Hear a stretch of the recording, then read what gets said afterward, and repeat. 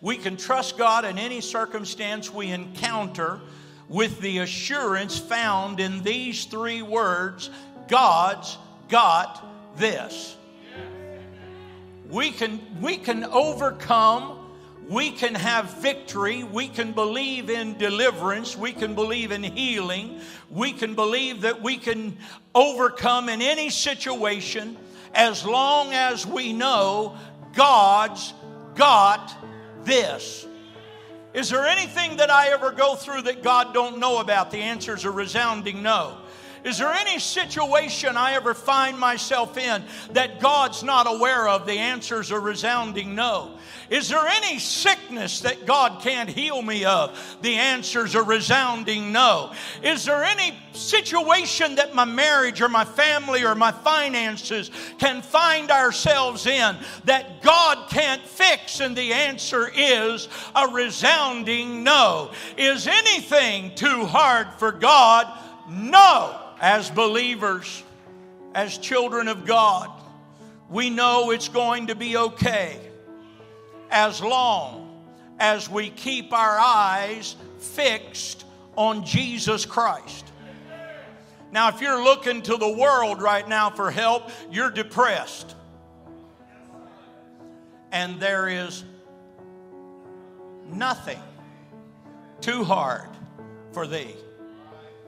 And there is nothing that's too hard for thee.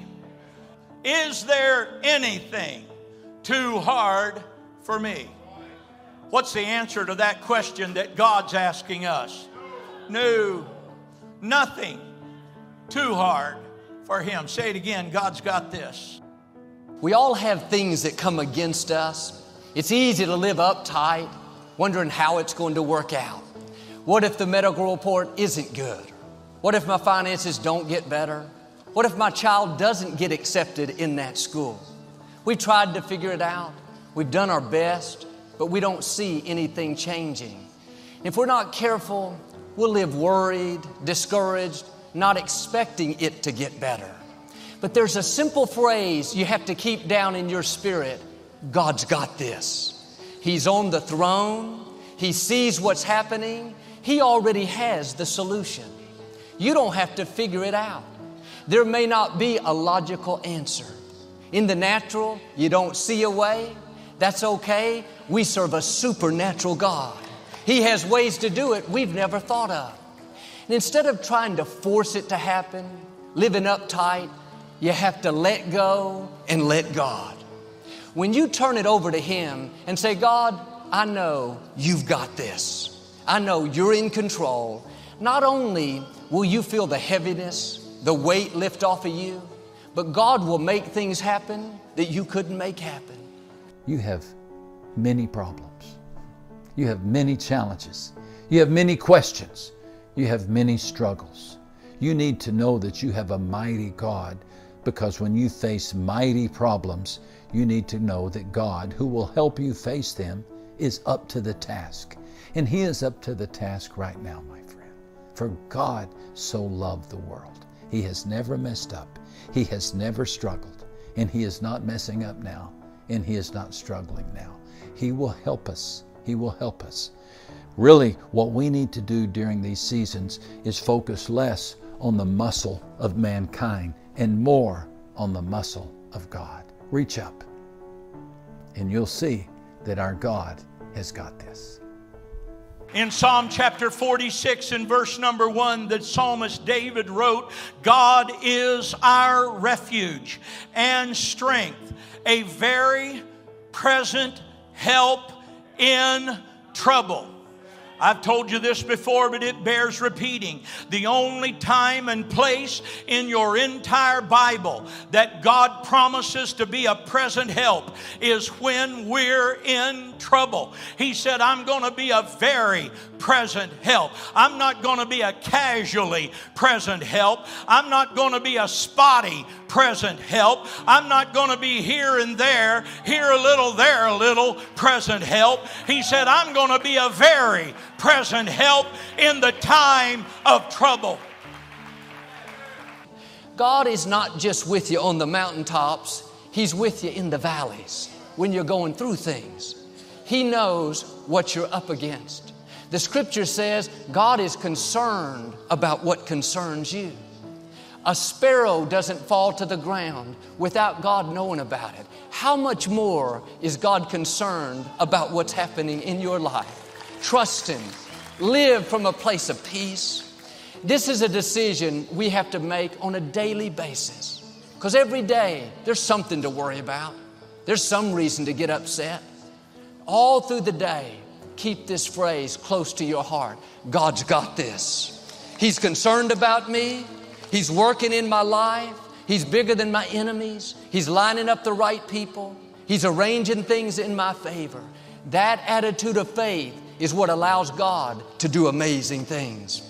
Do you know why and how the shepherd boy David was able to prevail over the warrior giant Goliath? Very simple. David didn't compare himself to the giant. He compared the giant to God. We need to quit comparing ourselves to our troubles. Quit comparing ourselves to our pain and our pressure and the things we think we can't do anything about. They're giants in our lives. And instead of trying to figure out what can I do about it? Do I have enough money? Do I have enough clout? Do I have enough friends? Is there any way I can solve this? And when you look at it through that eye, you're comparing David to Goliath. But David was smart enough to say, you come to me with sword and spear, but I come to you in the name of the Lord of hosts. And the Bible said David ran right toward him and let the rock go and the giant come down. He compared the giant to his God. What you're facing may be bigger, stronger, more powerful. But when you refuse to worry, when you refuse to live stressed out, instead you stay in peace, thanking God that He's fighting your battles, knowing that He's in control, you are showing God by your actions that you're trusting Him. We worry too much. We worry about all sorts of things, don't we? We worry about things we can't even change. We worry until we're a nervous wreck. We worry ourselves into high blood pressure. We worry ourselves into a stroke or a heart attack. We worry ourselves into ulcers. We worry until we become absolutely miserable people. The kind of people nobody wants to be around. We worry when it would be easier to trust God. Is something weighing you down today? Are you worried about a situation? Frustrated by what didn't work out? Or maybe down on yourself because you're not where you thought you would be? God is saying to you, I've got this. It's not a surprise to me. I have new beginnings. I have healing. I have breakthroughs. I'm asking you to change your perspective. Switch over into faith. That situation at work that you're worried about, God's got it. I'm asking you to quit worrying about what you're facing. Quit losing sleep over that child that's not doing right. Quit being upset because somebody did you wrong. Your dream hasn't come to pass yet. Can I tell you, God's got this. I like what Corrie ten Boom, the famous Jewish Holocaust survivor, said. She said, worry does not empty tomorrow of its troubles. It empties today of its strength. Your worry don't change tomorrow. Your worry doesn't change next week. Your worry isn't going to change your situation. Your worry isn't going to help you make more money on the job. It's not going to fix your car. It's not going to fix the house. It's not going to keep it from raining tomorrow. All the time you're worrying about whether or not it'll rain tomorrow, you're missing today's sun. Life is too short for you to live your life every day worrying about something that might happen. Worrying about what somebody has said or what somebody has done. Life is too short to spend it worrying. Life is too short for you to allow yourself to constantly be all worked up about something. Life is too short to go around miserable. Life is too short for you to make everybody around you miserable. Life is too short to harbor grudges. Life is too short to hate. Quit worrying about stuff that hadn't happened yet. It's a proven fact that 99% of the things we worry about never happen. Quit worrying about what can go wrong and get excited about what can go right. It doesn't take any more effort to believe something bad's going to happen than it does to believe something good is going to happen. No more effort. And by the way, they're really both faith. You can either have faith that something good's going to happen, or you can have faith something bad's going to happen. Either one is you got faith. I choose to have faith God's going to do something good. I said I choose to have faith God's going to do something good. Quit worrying about the future. As children of God, we don't know what the future holds, but we know who holds the future. Quit worrying about the future. Put it in the hands of God. That's where it belongs anyway. Sometimes we're trying to play God. We're trying to make our boss promote us, make ourselves get well, and make the contract go through. But when you take your hands off and say, God, I know you've got this. I'm not going to worry about my finances. I'm not going to live uptight because of the medical report. I'm not going to be frustrated because I haven't met the right person. God, I trust your timing and I trust your ways. My life is in your hands. God never promised that we wouldn't have difficulties, but He did promise He would give us strength for every battle. He would take what was meant for harm and use to our advantage. You may have a good reason to worry about something. In your health, your finances, a dream. You've done everything you can. Doesn't look like it's going to work out. Stay in faith. God is saying, I've got this. I'm working behind the scenes. I'm in the process of turning it around. It's just a matter of time before you see things change in your favor. Now, live out of a place of peace, a place of trust. It may not happen the way you thought, but God's ways are better than our ways. God knows what's best for you. He's got this. And if you're in the middle of a storm right now, instead of going home tonight and worry yourself sleepless, go to work tomorrow feeling bad because you worried all night and didn't sleep. You know what you realize in the morning after you've worried all night? Is that the problem's still there. Worrying didn't fix it. So I'm worried about my child. I'm worried about our money. I'm worried about jobs. I'm worried about a car. I'm worried about a place to live. I'm worried about my spouse. I'm worried. You can worry, and you're not going to change no kids, no spouse, no family, no bank balance, because worry isn't how you fix the stuff. The way you get a miracle is lay the worry aside and have faith in God. Don't worry. God's got it all in control. God makes a way where there seems to be no way. When you're stuck, when you're confused, when your back's against the wall, when your marriage is struggling, when your finances aren't doing well, when your children aren't doing well, when you have a health issue, God makes a way where there seems to be no way.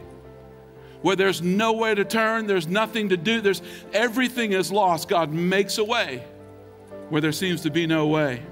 Father God is the way maker.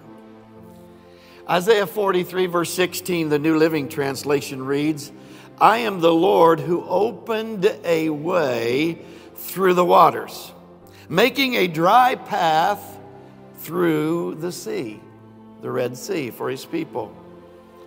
One more. Isaiah 43 verse 1, Message Bible. When you're in over your head, I'll be there with you.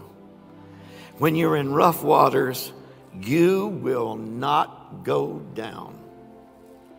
When you're between a rock and a hard place, it won't be a dead end. Seems to me that there are a lot of people finding themselves between a rock and a hard place. Now, these powerful verses state very clearly that God can make a way, that He is the way maker. He is the path opener. He is the trail blazer. He is the road builder. He makes a way when there is no way. So there is no way, but He makes one.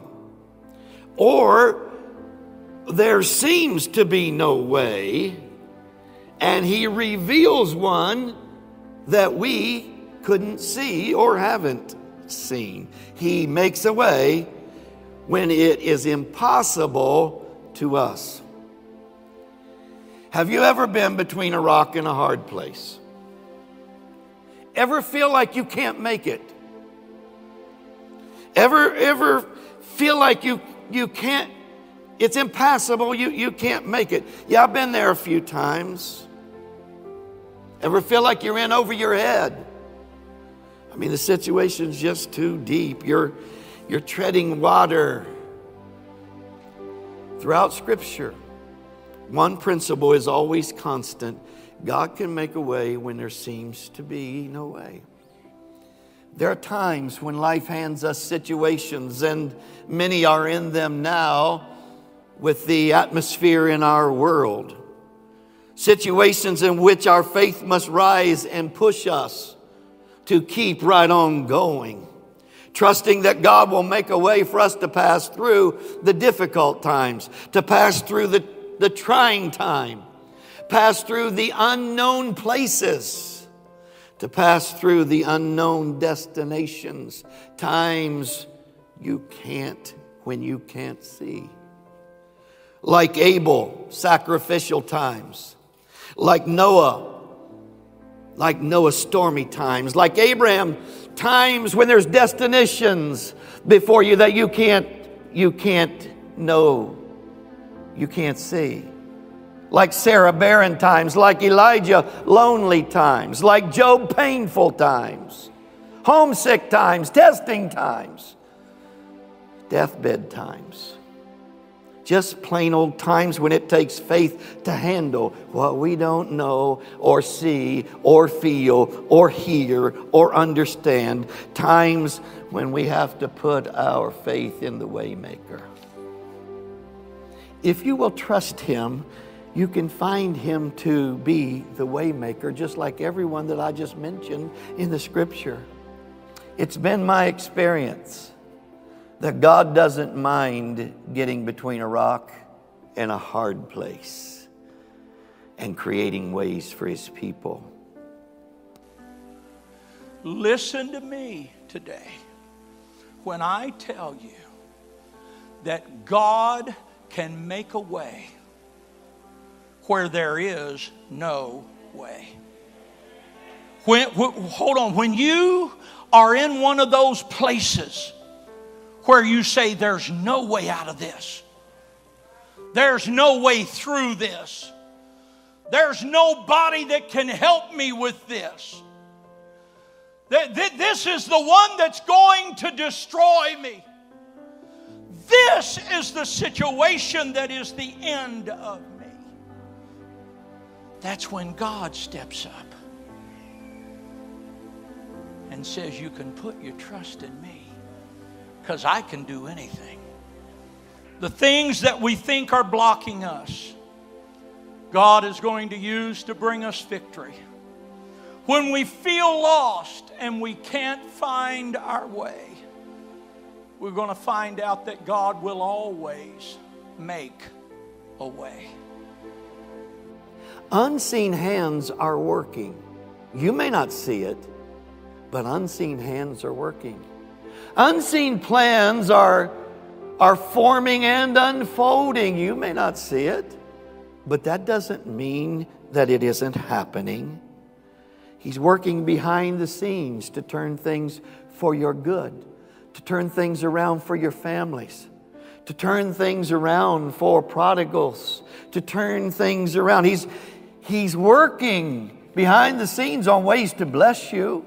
He's working behind the scenes on ways to provide for you, to open paths of connection for you. He's leading others into your life that you don't even know about, couldn't possibly know about. He's leading others into your life that will become the answers to your heart cry, answers to your prayers. He's blazing a path beyond the dead ends. He doesn't stop when it looks like it's over. Never has. He makes a way. That's why Hebrews 11 teaches so emphatically, keep going, keep trusting, keep believing, don't quit. What for you is a dead end, to him is an entryway to a place you haven't seen yet. To a place of awesome victory. His love will make a way for you to get there. He's the way maker. He has a plan that we haven't seen yet. Oh, I'm confident of that. There's no dead end to him. And I came today to tell you, he's the way maker. You may not see it, but he's the way maker. You may have came in today, or you may be watching today, and you say, I cannot see this. That's okay. He's behind the scene. He's working. And he's the way maker. He's going to anoint you to see beyond the dead end. And he's going to anoint you to move into an area you didn't even know anything about.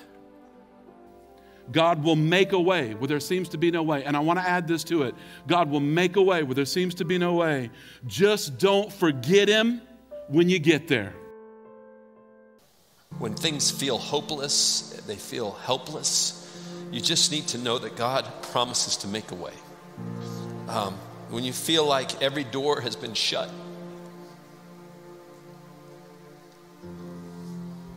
or you can't see how something is going to happen in front of you, he will make a way. Because our God is a way maker. And he will make a way through providing a miracle. He'll make a way through keeping a promise, or he'll just shine light into the darkness of your situation. God makes a way in the middle of no way. Israel found themselves at the Red Sea, and God separates the waters, and in the midst of impossibility, Israel walks through on dry ground, sea separated on each side, and they walk through. That's a God that makes a way in the middle of no way. You know, when we talk about God being a miracle worker, there are a lot of skeptics in the world today, even within the Christian community, that would say that the miracles of the Bible just either never actually took place or they're not for today. But the question for all of us is really, is he still working miracles? That's the question. Is he still the miracle worker today? Is God still in the miracle business? Can blind eyes that have never seen miraculously still be open? Can God still take just a small amount of food and still multiply that food to feed thousands? Can people still be miraculously healed when everything else says that there's just no way? Does God still intervene into human affairs in an extraordinary way? And based on what I read in Scripture and what I've seen with my own two eyes and what I've experienced, God, I want to tell you that God is still in the business of doing miracles. I want you to know that today. I believe that with all of my heart. He is still a miracle worker. Over the past few years, I've watched God heal relationships that seem beyond repair.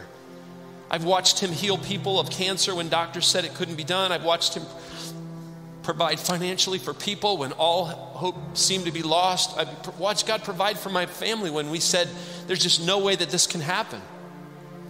I've watched him heal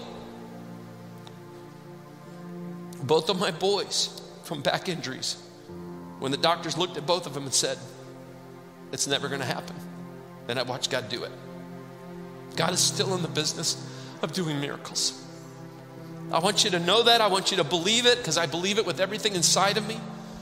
Most of us, I would say, we have no problem believing that God does miracles today. But we're not quite sure he'll do them for us. In order to experience a miracle, sometimes you have to take a step of faith. Miracles are God's business. Obedience is mine. Miracles are God's business. Obedience is yours. I'm still the miracle worker, but you've got to take a step of faith. I like what Mark Batterson says. He says, you can't expect God to do the supernatural if you aren't willing to do the natural. And here's the point. If you want to see the miraculous, sometimes you have to take a step of obedience. You have to trust God. You have to have faith. And you have to ask, you have to do what he's asking you to do, even if you don't want to. Even if everything inside of you is screaming, no, that doesn't make sense. Some of you are believing God for a desired outcome, but quite honestly, what you are asking God to do for you requires a miracle to get it done. You need a miracle. And Jesus is the miracle worker. He is the miracle worker. Nothing is impossible for Jesus to do for you. Luke chapter 1 verse 37 says, for nothing will be impossible with God. Matthew chapter 19 verse 26 says, but Jesus looked at them and said, with man this is impossible. Let's say it together. But with God all things are possible. I love Ephesians 3:20. Paul writes, now to him who is able to do immeasurably more than all we ask or imagine, according to his power that is at work with inside of us. What does that mean? It just means simply God is able. God is able. Eugene Peterson says, most miracles are the byproduct of a long obedience in the same direction. For some of you, God's just saying to you, get up. Get up, trust me, move forward, take a step of obedience. Here's another thing. If Jesus does a miracle in your life, there's always a bigger purpose involved.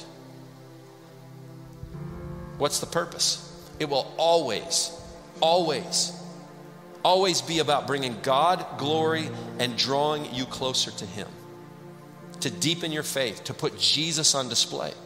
Listen, every one of the miracles in the book of John, every one of the miracles in the Bible is about bringing glory to God and deepening the faith of the people involved in the miracle.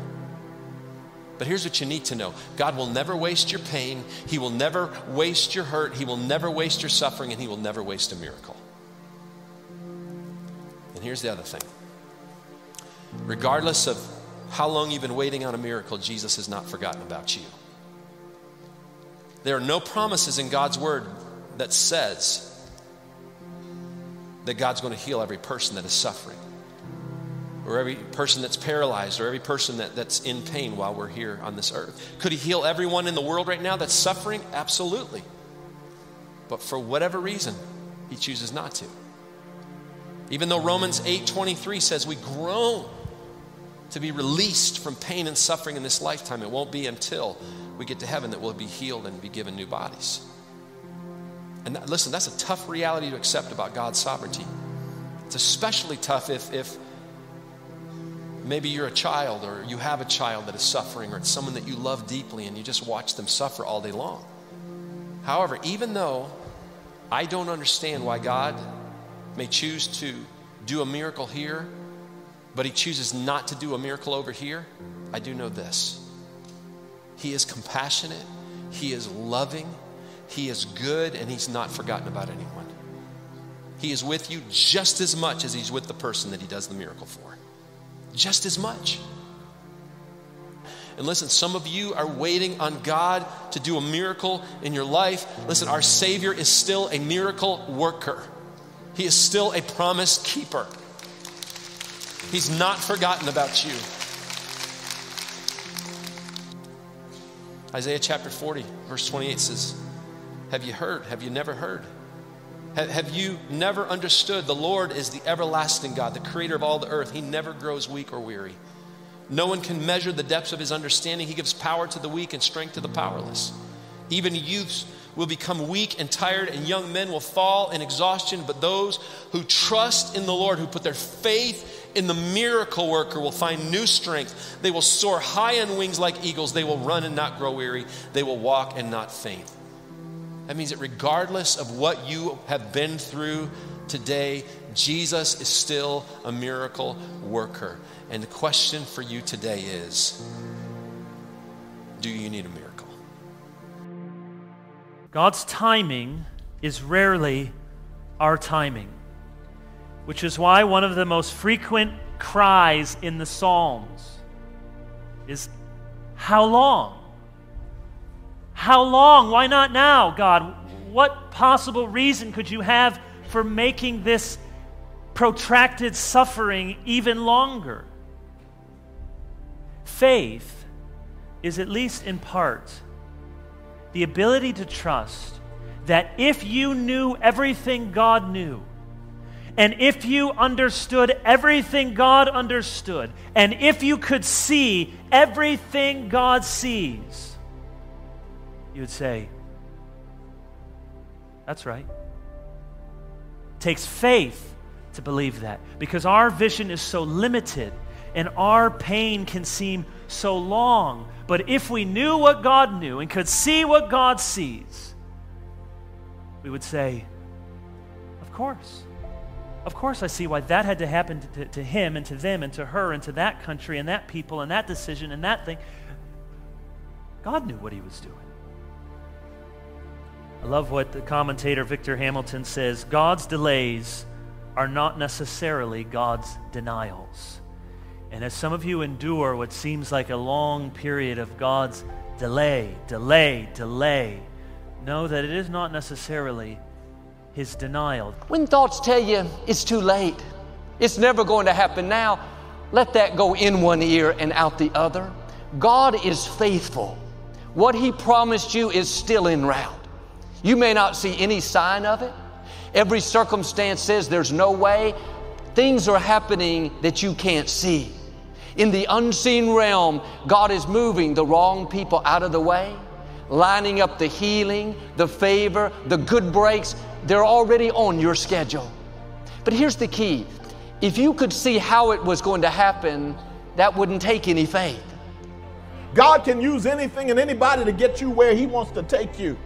And so I just came to tell somebody who came in here feeling sorry for yourself and came in here just feeling, woe is me, nothing good ever happens to me. I'm always the last one hired and the first one fired. And you got your little sad song that you've loved to sing. I came to tell you, pick up the needle, put on a new song. I am who God said I am.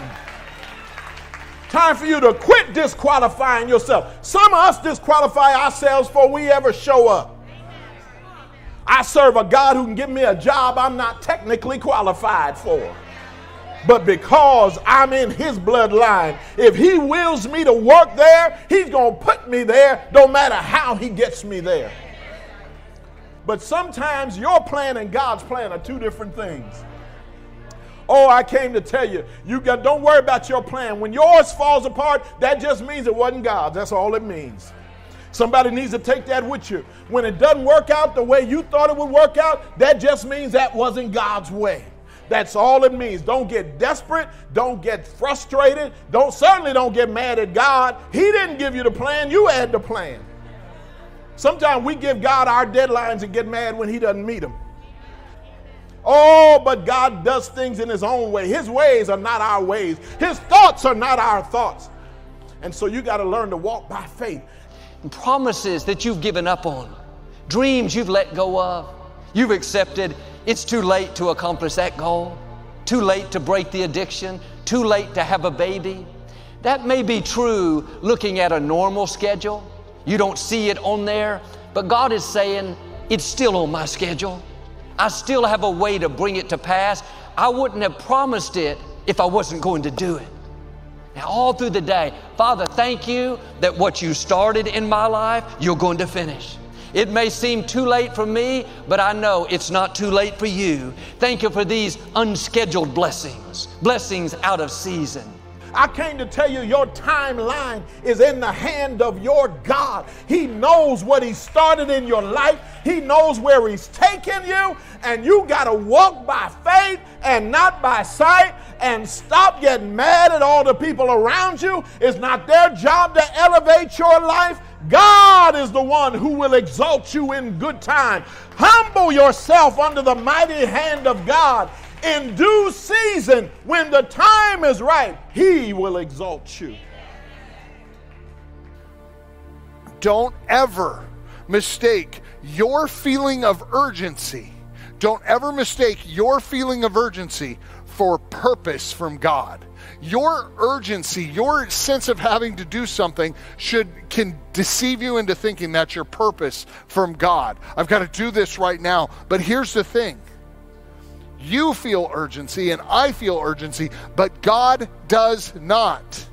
It doesn't mean that your urgency is felt by God. God may put something urgent in your life, but here's the reality. Your urgency doesn't mean that God also feels it. When we handle things ourselves and don't trust in God's timing, we always make things worse. Right? Isn't that what we do? We help things along. We try to find a way to get the ball rolling. I know God spoke this, but it seems like God needs a little help. So, lean in and get the ball rolling. Come up with some solutions. We don't understand how God could do something. But remember, He's God. He works in supernatural ways, often using natural systems, but He does things above creation. Is anything too hard for the Lord? Is there anything too hard for the Lord? Just because it seems like God is too late doesn't mean that He's not going to come through. Don't be fooled by the circumstances. You may not see anything. The odds are against you. The experts say it's not going to work out. God controls the universe. Don't be impatient for Him to act. Keep believing, keep praying, and every blessing that belongs to you will show up. You won't have to go after it. It's going to come to you. It's going to happen at the time God has planned. Have you given up hope? Have you given up hope? Did God speak something to you and you look at it and say, there is no physical, real way that this could happen? Scientifically, emotionally, whatever. There's no way this could happen. This word of God that was given to me, there's no way it could happen. You're in the perfect place for God to show up and speak into your desolation the word that He has, which is hope. That His word never returns void, that His purposes and His plans for you will not be thwarted. He is God, and when He speaks it, it is so. Just check out the first narrative of Scripture in the creation of all things. He spoke it. When God speaks, it comes to be. But we are limited by time, and we look at it and we know that time matters to us. It matters. We are looking at time linearly. I do not believe that God does. God looks in from eternity. Time is something God created. He's not subservient to it. He uses it. He gave us all the numerology that's in the Bible, the 7 days being so significant, 6 days and a rest, and the whole rhythm of the earth in its seasons. God, of course, uses time, but God is not subservient to it. God is eternal. He is the Alpha and the Omega, the beginning and the end. He was, He is, and He will be. He is outside of time. He is God. So remind yourself that when God speaks, it will come to be. But it doesn't mean that it'll happen tomorrow. God doesn't do things on a normal schedule, a normal time frame. He has some unscheduled blessings for you, things that are out of season, out of the ordinary, that shouldn't happen now. The medical report says it's too late. The financial experts say things should be down. That's when God steps in and says, let me show you who I am. I'm not limited by time. I'm not affected by the economy. I'm not restricted by your age, your background, the opposition, by how long it's been. I control the universe. When I speak, wombs come back to life. When I speak, Red Seas part. When I speak, sicknesses leave. When I speak, addictions are broken. Marriages are restored. Opportunities show up. Remember, every calling, every pull into something is a journey of faith based on His timing, not yours. We cannot engineer a life of faith. Hear that, church. You cannot engineer a life of faithful obedience. You can only live into it. Trust Him when you don't see anything happening. Believe when heaven is silent. He's working behind the scenes. Every blessing that has your name on it, if you will be patient, it's not only going to find you, it's going to be much better than you think. Friends, know this. Your life is purposeful, but we have to wait on His perfect timing. We may not understand God's timing, but we can trust His character. Will we be courageously obedient, even when we have to wait? And here's the thing, if you won't say yes to it, you'll never get to see the fulfillment of God. You will have to wait in courageous obedience for the word of the Lord to come to pass. He works out His plans and purposes in us. Nothing, I want this to be the final words you hear. Nothing is wasted when we trust in God's timing. He is the God who says, I will give you beauty for ashes. I will give you the oil of joy in your time of mourning and grief. Only God can do that. Only God can redeem time spent waiting, time spent hopeless. God is the God who invites us to believe in His character above and beyond our circumstances. Nothing is wasted when we wait on our faithful God's timing to reach its fulfillment. If the truth be told, and we were being totally honest, most of us don't like waiting. Particularly if we're waiting for something to change or something to get better. Waiting can be a very frustrating experience.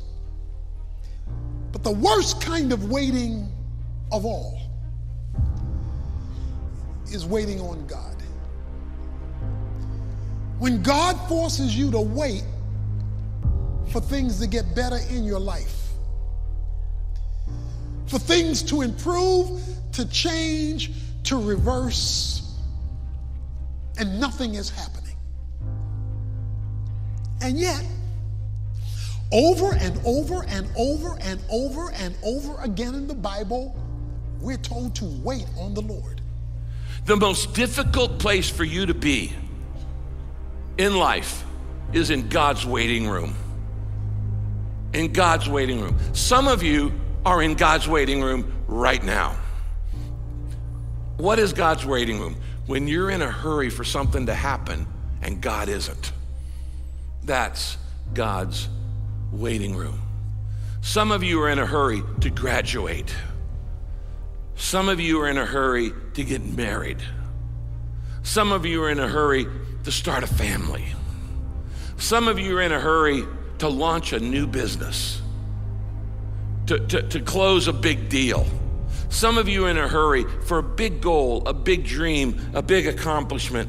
Some of you are in a hurry for all kinds of different things, and God isn't. We as human beings hate to wait, and we especially struggle with waiting on God. Have you ever been in a hurry when God wasn't?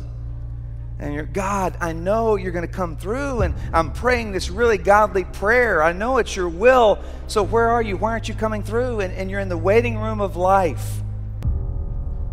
And we get so impatient. We want to hurry God up, and we want things right now.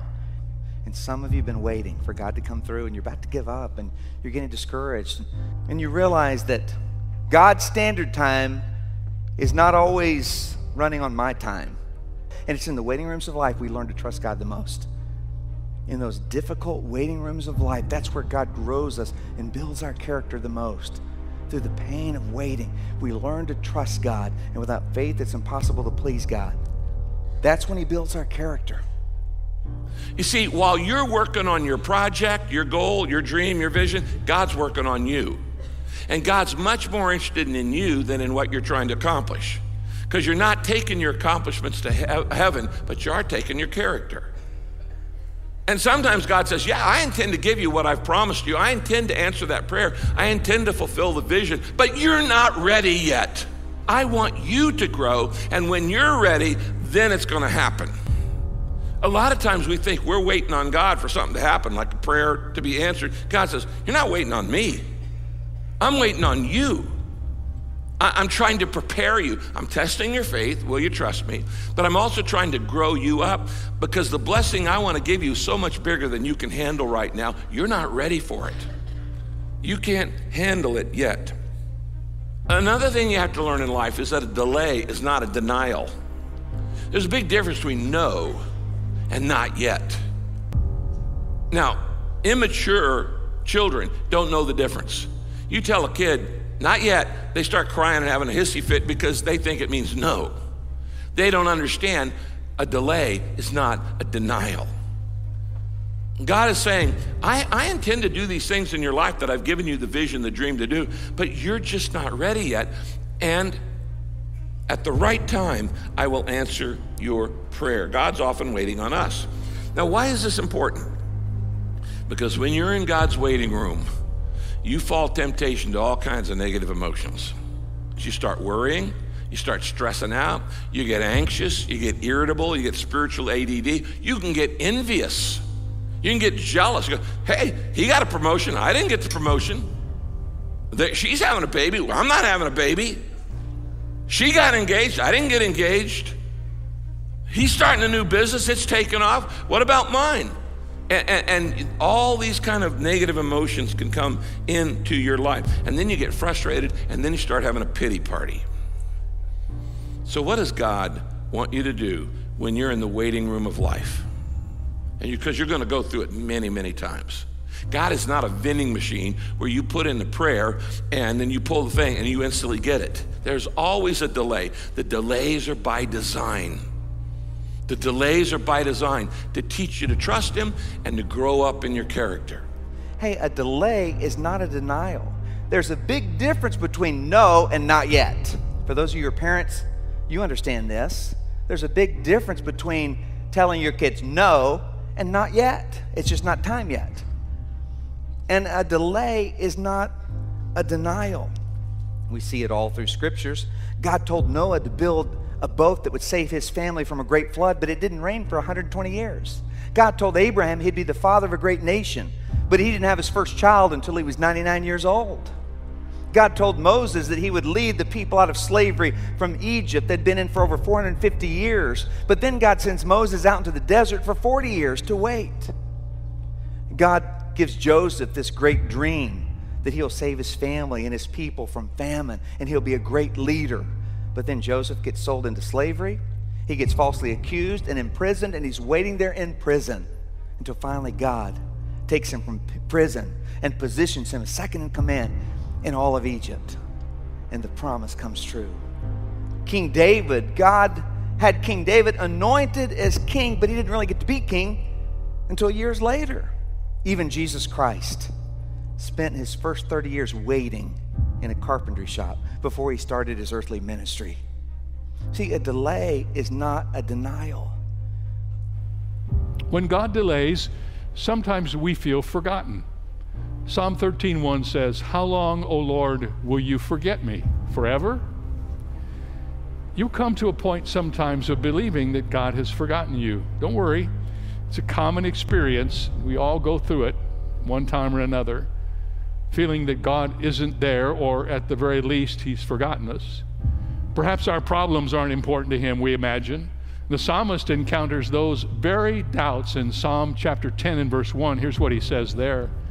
"Why do you stand afar off, O Lord? Why do you hide in times of trouble?" What you believe is that He has given up on you. You may even be feeling that way right now. If so, please allow me to remind you that what you're contemplating is a simple impossibility. God never gives up on you. He never ceases to care about you, and He will not abandon His work on you, of which your trial is a part. He even says that your name is written on the palms of His hands. Your very name is tattooed on the palms of God's hands. It is engraved there. It cannot be removed, and such is God's concern for you. He cannot forget you. No matter what storm you're weathering now, you have never left God's mind or His heart. Yes, sometimes when God delays, we feel forgotten. But God never delays without a purpose. He knows you. He knows your heart. He knows everything you're asking Him for. If He's not doing what you think He should do, just be patient, because God loves you. Don't forget. He's got your name tattooed on His palm. He knows who you are. He hasn't forgotten, and He never will.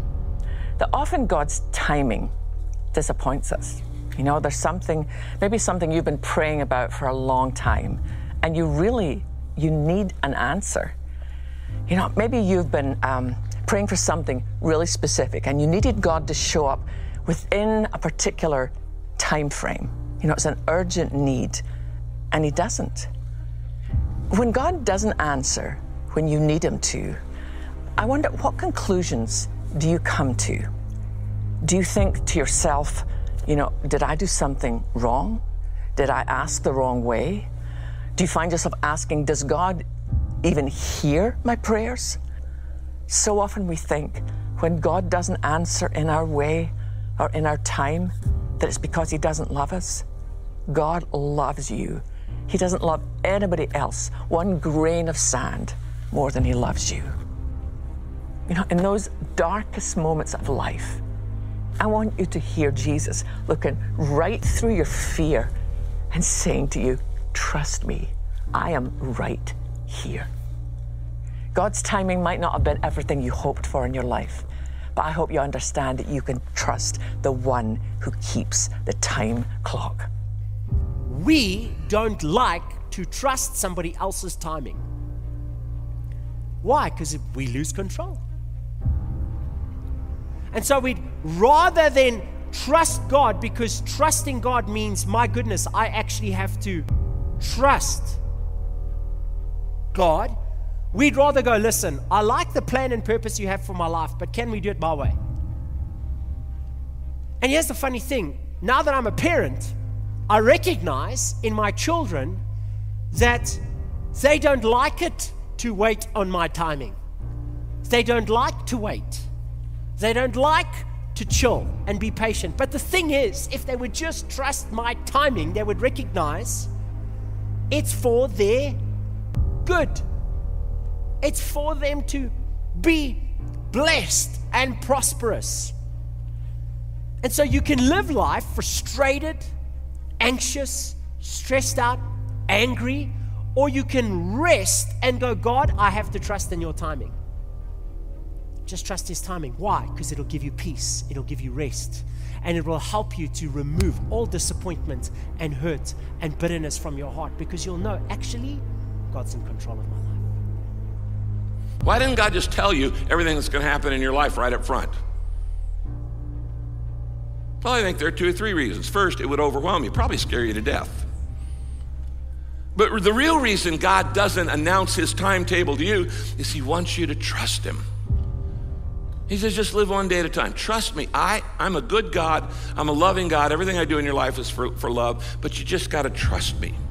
In Acts chapter 1 in the Bible says this. Jesus said in verse 7, you don't get to know the time. Timing is the Father's business. So you're just not ever going to know stuff in advance. You don't know what's going to happen tomorrow in your life, much less the rest of your life. God does not tell us the details in advance. He has a timetable for your life, but He doesn't tell you the details in advance. If you could understand why God does everything God does, you'd be God. God's timing isn't good, it's perfect. Because He knows all the details, He knows past, present, future. He knows what we need, what we want, what's the wisest thing to do. You can never go wrong waiting upon God's timing. If I'm going to wait upon God, I've got to trust Him, because my waiting is saying, I'm trusting you, God, that your timing is better than mine. You know what I do not know. Your time is always right. And so I'm going to trust you, and I'm going to wait till you give me permission to go there or do this or have that or buy the other. It isn't that God's trying to deprive us of anything. He only wants what is best for us. So it takes faith. And what I mean by that is simply this: am I willing to trust God for His timing before I make a decision? Just imagine how amazing life would be if we could trust God all the time in everything. All the time in everything. And trusting God means that we stop trying to make things happen ourselves and we wait on God. How many love waiting? We wait on God. It's a painful word even to say it. And God doesn't do it when we'd like Him to or the way we'd like Him to. But I can promise you today, if you will keep your eyes on God and trust Him to be your recompense and to be your reward and to be your vindicator, you will get double blessings for your farmer trouble. Trusting Him doesn't mean I'm going to get what I want when I want it. Trusting Him says, I believe that when the timing is right, God will provide what I'm asking Him for. You know, broken hearts do mend, bodies do healed. Disappointment turns into new dreams, and the end of one thing can open the door for something new if we will just put our trust in God. You know what? If you're still here on the planet, God's got a plan for you. It seems to you like God's forgotten all about you. Well, He hasn't. He hears you and He sees you. Can I tell you today that you're not invisible? God knows exactly where you're at, and He knows exactly what's going on in your life, and He knows exactly how much you can take and how much you can't take, and He may not be early, but He won't be late. God's timing is always perfect. Do I believe that He has our best interest at heart? If I believe that, I'm going to wait. But watch this. If somebody says, I don't have any time to waste, you never waste time waiting on God. Never. You'll always find out that His timing is always the right time. Sometimes you need to get knocked down before you can really figure out what your fight is and how you need to fight it. Sometimes you need to feel the pain and sting of defeat to activate the real passion and purpose that God predestined inside of you.